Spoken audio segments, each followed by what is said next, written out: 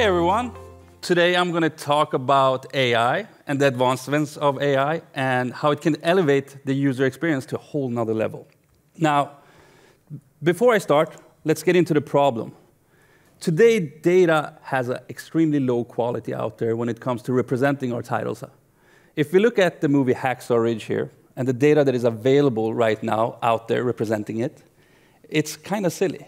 If we look at these words, hit by a brick, shot in the leg, these are the actual keywords that are out there describing this movie. And this is obviously not representative for the story of this movie. So AI have come so far that it understands storytelling. What I mean with that is that AI can actually predict the emotional structure of a movie. Now, I hope you guys have seen the movie Saving Private Ryan. With the spoiler alerts. You had 22 years to actually see it, so I'm not going to feel bad for spoiling it for you. But if you look at these graphs, on the top you see the positive and negative emotions of how we as humans would perceive this movie emotionally. In the middle, we can see the stress levels of Saving Private Ryan and Black Hawk Down.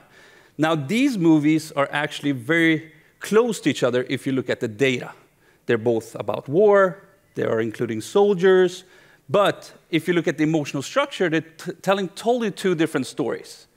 If you look at the graph on the top, we can see Saving Private Ryan starts quite stressfully. The stress is when they hit the beach of Normandy. It's perceived extremely negative. But then we have the middle of the movie where we have the character building. We create this emotional bond with each character. And then we have the climax of the movie in the end, where all of the characters we build relationships with dies. Now, Black Hawk Down, Ridley Scott wanted us to feel that emotional stress that soldiers felt on the battlefield. So if you look at the stress levels there, you can see it's basically mayhem through the whole movie. It's so stressful that you're almost attached to the seat. The camera's shaking, the music is stressful. These are telling two totally different types of stories. So just because they're about war doesn't mean they should be related to each other. A war movie can be gripping and inspiring, connecting to something else. Now, with this type of data, and remember, this is all automated and done by AI, we can actually start seeing how data is compared with each other when it comes to the keywords and the tags that they have.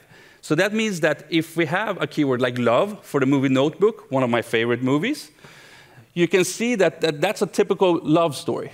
We have, as you see, the value of love is 0.63 out of 1. That's extremely high if you compare it to the zookeeper's wife, which has the elements of love in the story, but it's not a love story. It's about a family that is occupied during the World War II, that opens a zoo, and it's more of an emotional story about sacrifice. So instead of just saying this movie is about love, you can actually now, with the help of AI, understand how much that keyword weights into that story. So if we look at these two movies I just talked about, Black Hawk Down and Saving Private Ryan, we can actually see in the data that one of them is a pure action movie. The green values that you see is what's very, very similar between these two movies. The yellow ones shows what not similar keywords, but with different values. The red ones is where they differ. And you can see that Black Hawk Down is a pure action movie, and Saving Private Ryan is more of a historical drama. One of them has a higher value when it comes to drama, which is Saving Private Ryan, and one of them has a higher value when it comes to intensity, how intense it is. So this is purely automated by AI today, and you can actually see that in the data that comes out from the AI. Now, with just the video file as the source, we can now start extracting a fingerprint for each video file, that tells us the mood, the emotional structure of the movie. It actually can predict the genre, which is quite huge. A computer is watching a movie and telling us what genre it is fully automatically. It can actually predict the keywords that are relevant to the story, not just any random keywords that I showed you in the beginning of the slide. It actually takes relevant keywords, what we call video story descriptors. It actually can also predict where you should put ad breaks, so you don't interrupt a very emotional scene or important scene. It puts ad breaks where you should have ad breaks in the story so it doesn't ruin the storytelling. It has what we call content embeddings, which is similar content that are emotionally similar to Hacksaw Ridge, the movie. And it can also predict what we call binge markers. If it's a TV series, it can predict the intro, the recap, and the end credits of a movie or a TV series. And you can actually utilize that to either have the next episode button, or you can add recommendations in the end when the movie ends instead of rolling the end credits. And it can generate preview clips, small scenes that I think all of us have seen now on Netflix. As soon as you hover above an image, it starts rolling a clip. And it can generate tags to those small scenes. So we know that one scene is more joyful and the other scene is more fearful, for example, or sad. Now, before I go further, remember, this is done by a computer. A computer is watching a movie and doing all of this automatically. That's how far AI have advanced today. Now, the reason I think this is important, just like I said in the beginning, is that today, if you work with the old type of metadata, you get stuck in a bubble. If I watch a sports movie, I'm stuck in that sports bubble. Just because I watched the movie Race that is extremely emotional and inspiring, I would get a documentary about Ronaldo, for example. And that's where I think the bigger problem with internet is. You get stuck in these bubbles. But with this type of emotional data, you get very relevant and diverse results. A war movie doesn't need to be connected to another war movie. It can be connected to a biography about a musician. It can be another sports movie that is extremely inspiring. And you get this very relevant and diverse results, making sure that you don't get stuck in that bubble. With our partners at ContentWise, we actually could prove that with this type of data, we increase the accuracy of recommendations with 86% compared to old school metadata, which is huge. And the coverage of the actual library, because it's utilizing the video files, increased with 56%, which means that content that is usually hidden in the bottom of the library is now being surfaced and part of the algorithm, part of the recommendations. Now, because we have emotional data, we can also elevate the user experience by generating what we call mood channels, where you can, instead of choosing that is a theme or a genre, you choose just what emotion you want to feel. I want to laugh today. I want to cry.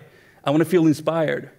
And then you basically start that channel and start consuming directly. Now, what we want to do is that we want to monetize this also as well. So that's why ad breaks are extremely important. The ad breaks helps us to create these type of AVOD channels where you can actually monetize on them and put the ad breaks where it's relevant. And you can also create contextual advertisements. So you utilize the tags that I was talking about. So you put in a very joyful scene, or if I'm watching a very sad scene that is quite low tempo, you wouldn't want to throw me into a very intense commercial that is extremely loud. With this type of data, you can utilize that to actually monetize that. Now, this type of channels, I think you have seen everywhere. Not everywhere, but like Pluto TV and other type of services that has this. But usually they're very based on themes. Like you have the sports channel, you have the music channel, etc. Now, the tags that I just mentioned is provided together with the ad breaks, so you can actually utilize that. And all of this data that I'm talking about, we're actually opening up right now. So we just launched a beta, what we call Global Fingerprint Platform. We have over 40,000 movies and 8,000 TV series with all of this data I just talked about. And I encourage you all to sign up for that beta. But before I end my presentation, I thought I will give you one sneak peek to something that is incredible, actually. That is that now AI can predict what we call content quality score. It actually can look at the movie and tell you the entertainment value of it. As you can see on the low-rated side, it has a very clear pattern. You have all these B movies. Anything with mega in the title, like Mega Piranha, Mega Shark versus Octopus, they all get very low ratings. But then you have the quality content. This can be utilized for contextual advertisement. I don't want my brand to be associated with a very low-quality movie if I'm like BMW or Gucci or whatever. And you can actually utilize this to many, many other things, like recommendations, or try to utilize to provide a more personal experience. And that's all I had to say today. Thank you very much.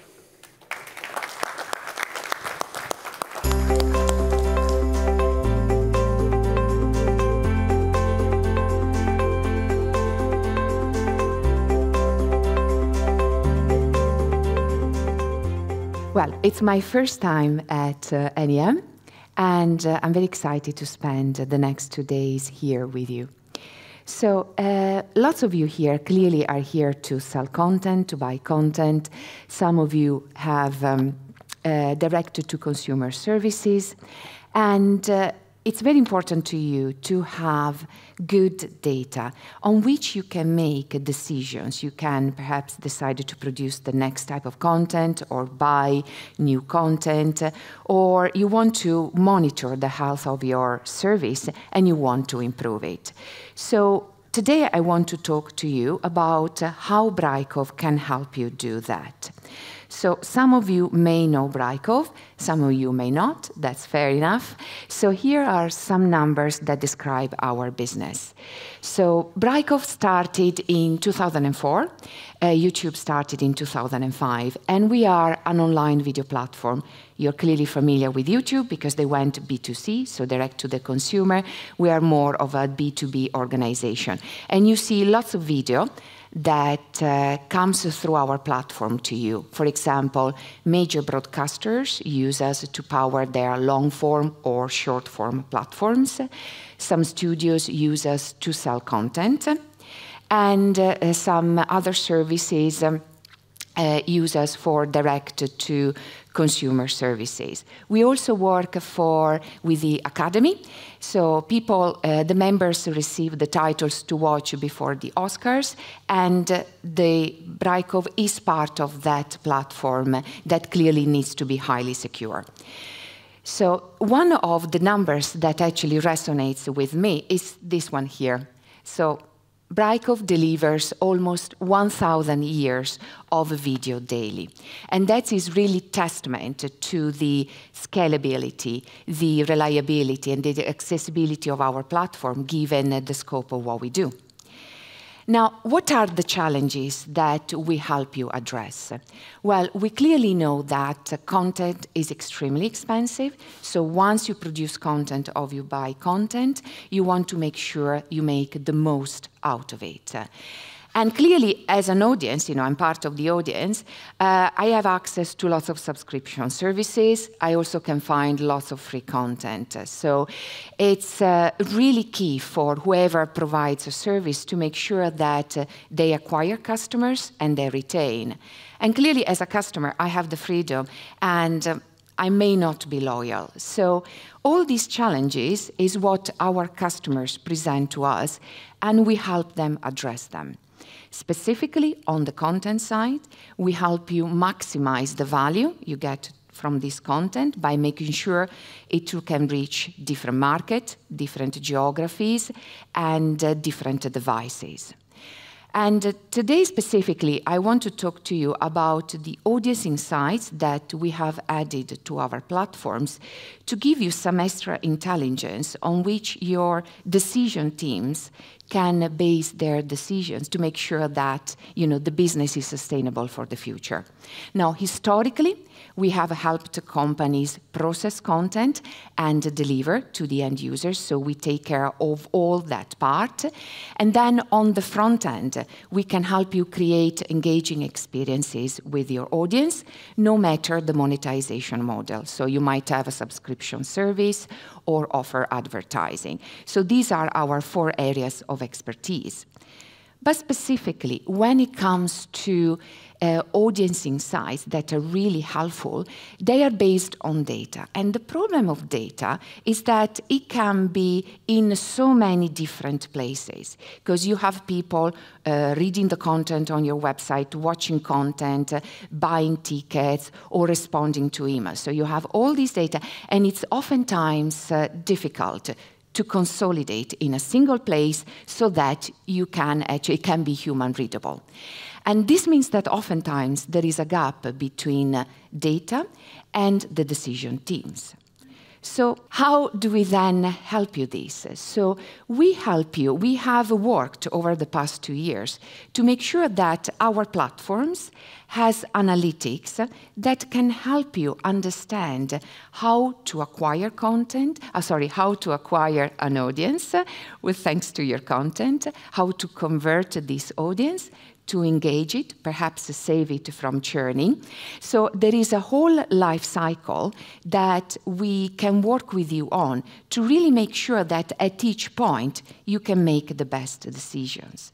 So when it comes to acquiring, we clearly want you to design the most effective campaigns. And this is where, most of the times, the majority of your budget is put. It's acquiring these customers. So through the data you collect from the users, their behaviors, the data they give to you when you subscribe, you can collect a plethora of information on which you can base your campaigns. And for example, you can look at a cohort of long tenure customers, so customers that have been with you for, let's say, more than 6 months, and that engage with the platforms. And based on this cohort of people, you can build lookalike campaigns based on your data and feed this information to the likes of Facebook, of Google, and make sure you address people for whom the content you are promoting is relevant. We often find that during the trial phase, companies don't really monitor the whole trial and how it ends. So it's very important to understand what content works to convert a customer and also to understand what doesn't work, because sometimes the messages perhaps are not appropriate. So it's really key to make sure that the technology that you're working with can monitor all these behaviors, put it into data that then are available to you. When then it comes to conversion, you can look at all the trialists that are running a trial at the moment. And it's important to understand what patterns they are showing. There can be, for example, stalled trialist, and there, it's very important to act quickly, to run some campaigns based on the information you have about them and making sure you engage them with relevant content. It's also important, as you monitor all these trials, to see which content is working. And we help you, here you see these screenshots on the right-hand side on my slides. And this is all the information when you log into our platform. You can really see what content is working and converting your trialist.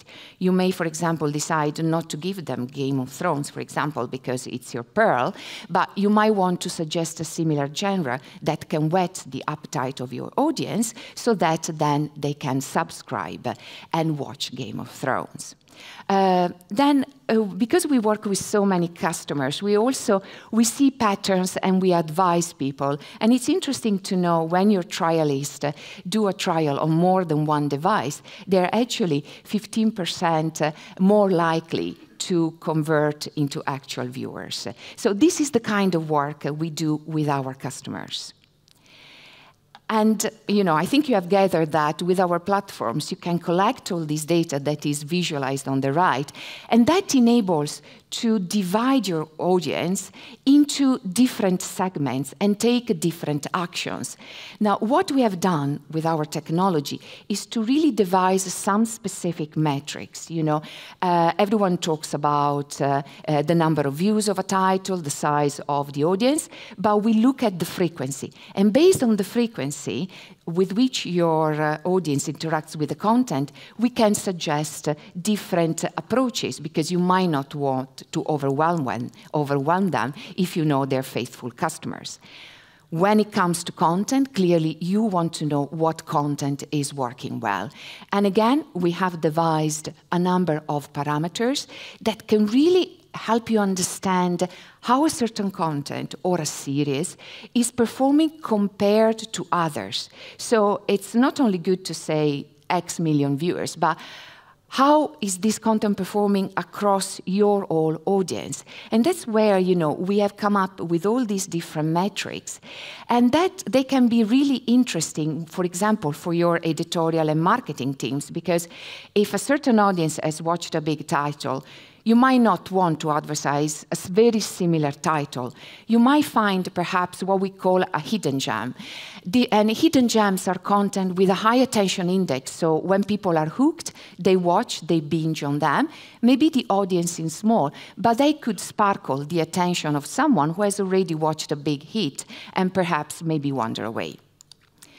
So at this point, in this audience lifetime journey, you can see we can help you with our technology to collect all this information. And why do we do it ultimately? To make the work easy for you. So we want to make sure there are some elements of your activities that you can automate. So we can help you divide the audience into different cohorts based on what they have done, and then trigger some automatic actions. So at some point, you might come to us and then ask us, well, how am I doing? How am I doing compared to other people out there?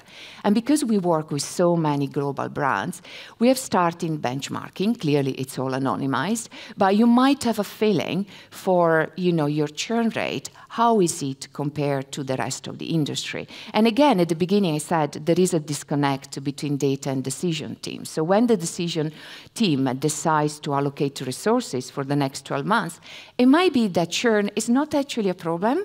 So you are actually really in line with the best of the industry, but perhaps you might put your money and your resources on acquisition. So you can take a decision based on these benchmarks. And this is at a high level how we do it. So this shows the workflow, starting from the left, from a plethora of data. As Brico, we have video views, and we offer all those parameters, but there might be data coming from marketing, from other providers of analytics. So we can take all that, we can harmonize that data. And that's the difficult part, because data can be in different formats. So it's extremely important that we do 70% of the work, of the hard work, and then we present some graphs to you.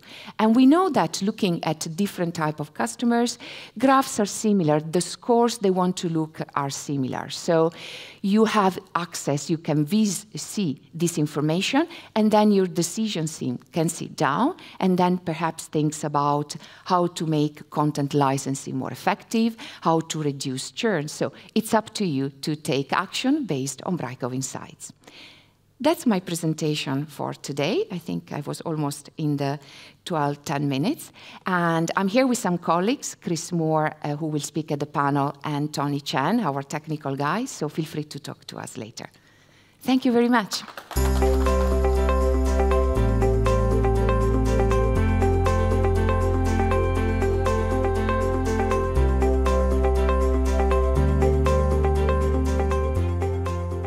So I'm here today to continue with the theme of data. And I think these excellent speakers who've just come before you have talked a lot about data in the decision process and the need for data to help us understand how to make the best decisions. I'm going to take a slightly different spin on this and talk to you a bit about trends in content and trends in content across markets. We as a company are a data company at our very core and have developed a set of products to help you, again, understand this new universe with the plethora of streaming platforms and the plethora of content and the very high demand for content itself. So content currently is no longer bound by boundaries. I mean, everyone understands that content has been traveling across borders for some time. And again, the trend in plethora of platforms across the universe, across the world, the big players coming into smaller markets has created a need for, again, rethinking of what content is going to work. Platforms are thinking about what content they need to populate those platforms to meet audience demand. As Roberta had talked about, there is a need to really understand that audience and to make decisions accordingly.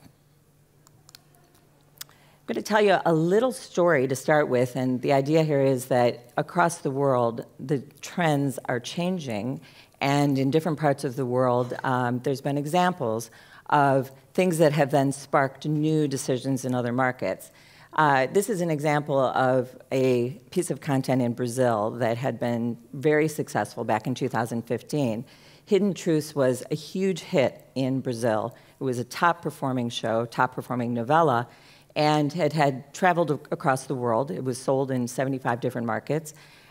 They re-released a new version, a season 2 of Hidden Truths recently, and again, it was an amazing hit again, but they created this version to be very appropriate for digital channels, to be the OTT streaming version of Hidden Truths.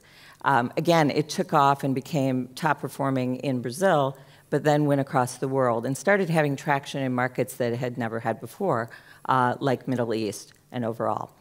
The premiere was in October of 2020, and it was exclusive initially on Global Play. So again, it was created for Global Play. It was created for that digital platform. Big hit overall. And the idea of telenovelas had always been that they would perform well in Latin America, and there had been crossover, and I think everyone knows that the telenovela genre in general has performed well in Eastern Europe. It's been crossing borders, but again, these new markets like Middle East are starting to pop. And Globo in general is producing products that are airing across all of Western Europe as well. It is a growing phenomenon that, again, content that was originally sort of thought for particular markets is starting to move in new directions. So let's take a quick trip around the world of content itself, and we'll focus in on a few different key markets. Our company as a whole, again, starting from the basis of data, has been focused on producing white papers and really starting to have thought leadership around the area of content. And this all comes from data that we're collecting through a consumer app. The company itself, Whip Media, started out 7 years ago as a company that was a consumer app designed to be a digital TV guide, to capture information for users of the app on content and where it was available across the world, as well as to give them recommendations about content they might watch. So not a streaming platform, but a place in which it becomes a utility for consumers to understand this increasingly chaotic world of content. So we're gathering all of that data, and we're gathering about 22 million people across the world in about 150 markets. It is billions of data pieces on TV and movie consumption. And again, as my friends who had just spoken a few minutes before, we're talking about this information about audiences and about their preferences is vitally important to understanding what decisions to make into the future. So again, we're coming at it from the angle of consumers themselves, from their own perspective, giving us information not only about viewing, but about, again, engagement and their interaction with content, which allows us to develop this information about trends in the marketplace. So skipping over for a moment from Brazil to the European content landscape, there's been some really new things happening in the European market overall. And so we focused originally in one of our white papers on Western Europe and looked at Italy, Germany, UK, and Spain, and looked at overall what kinds of content was resonating and trends in that area. And it's interesting here just to see that US content continues to have a big place, but different markets are skewing in different directions. EMEA content or other European content is doing well in many of these markets, but Asian content, specifically from Korea and Japan, anime, Squid Games, and other Korean dramas, are starting to spike in these markets. And so the proportions of viewing are starting to change.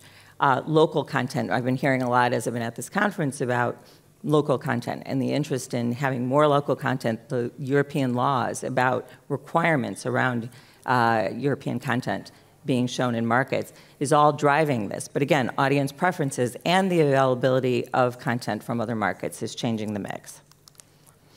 The big epiphany, I think, for everyone has been that US content viewing is down.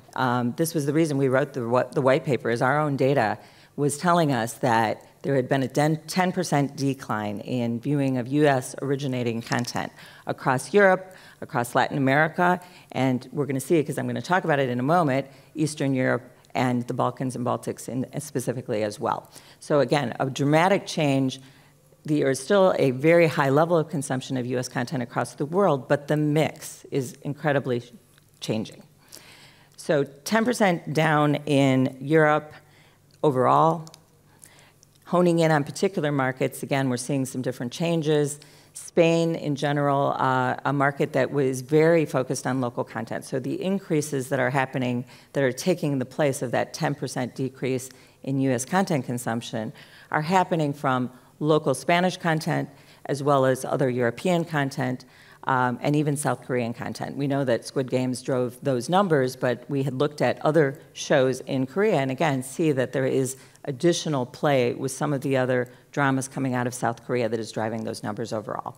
And again, here you've got Turkey, honorable mention, as we say. Turkish content has been traveling well for a long time across LATAM, as we know, but again, in Spain, starting to take up more space and be a bigger portion of that pie. Overall, Turkish dramas, particularly those with a romantic theme, have been gaining traction in Spain itself.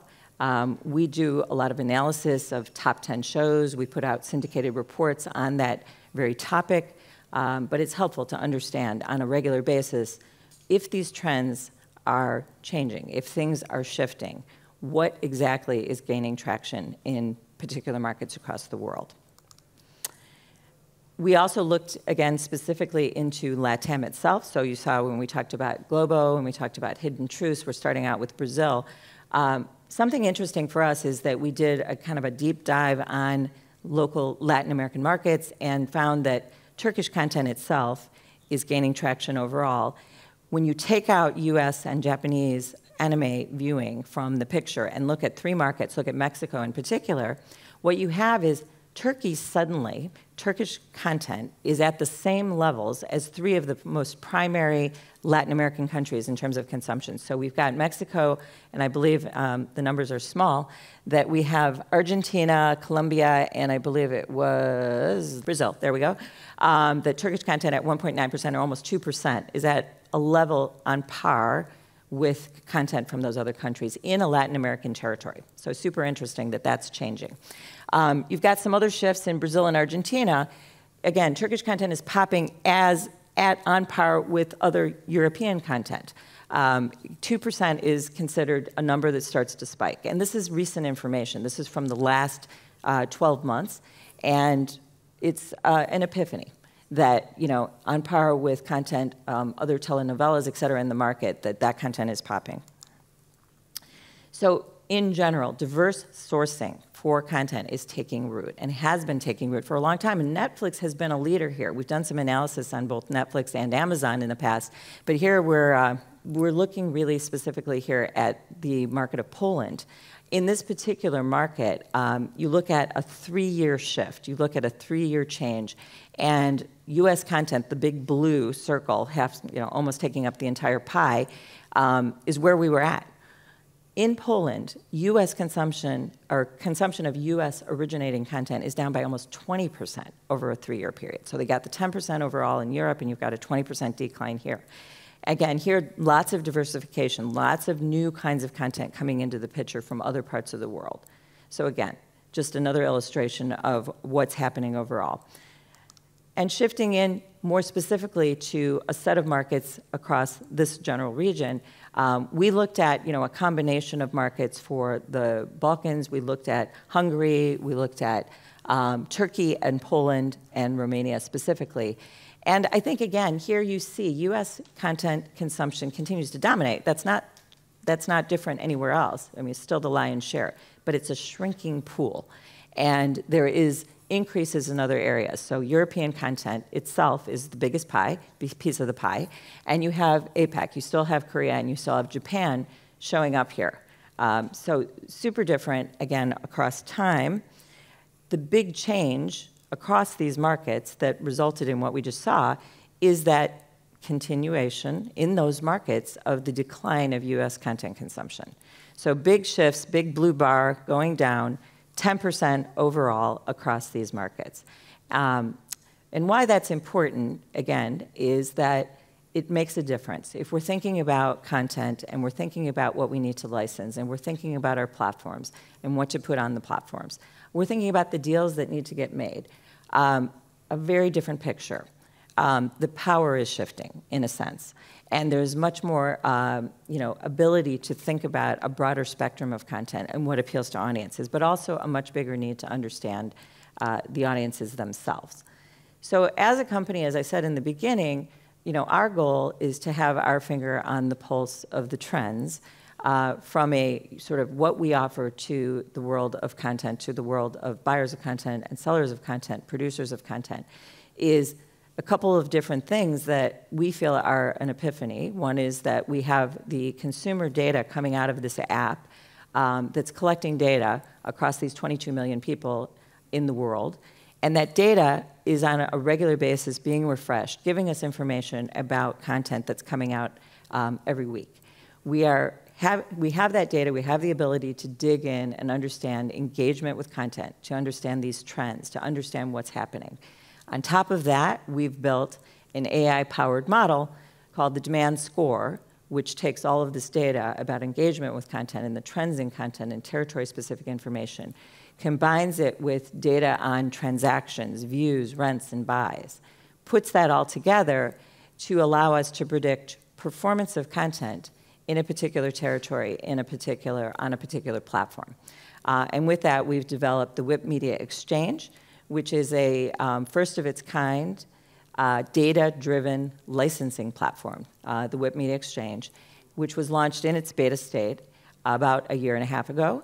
And we are now in the market working with clients who are using this platform to both understand these trends, to think about how this data can help them make better decisions, smarter decisions about content and about licensing, and then ultimately to allow them to start to negotiate and do the deals to connect with new partners in these territories across the world to understand how to make the best decisions overall. So thank you.